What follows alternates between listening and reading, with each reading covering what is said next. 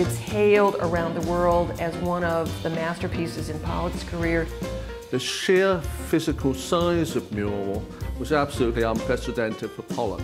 Peggy Guggenheim commissioned the picture after Mondrian and Duchamp gave her the nudge and said, this guy's really good.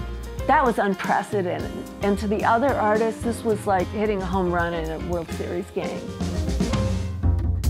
The public was not familiar with this kind of art. They were mystified by it and sometimes disturbed by it. The CIA becomes involved because the State Department organizes a few exhibits of American art and then ships them around Europe. During the Cold War, abstract expressionism was advanced as the American art form. Regionalism was sort of viewed as communist art. Our artists are so free, they can make art that nobody understands or even likes, but it doesn't matter because in America we're all free.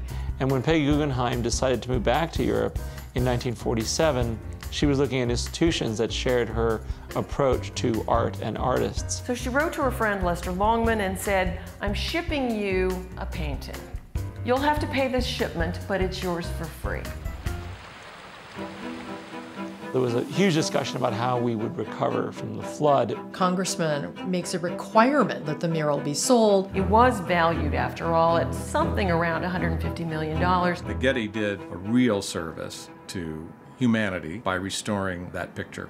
My first question was, well, how big is it? And when he told me, I said, absolutely not. That's too big. Mural is an icon.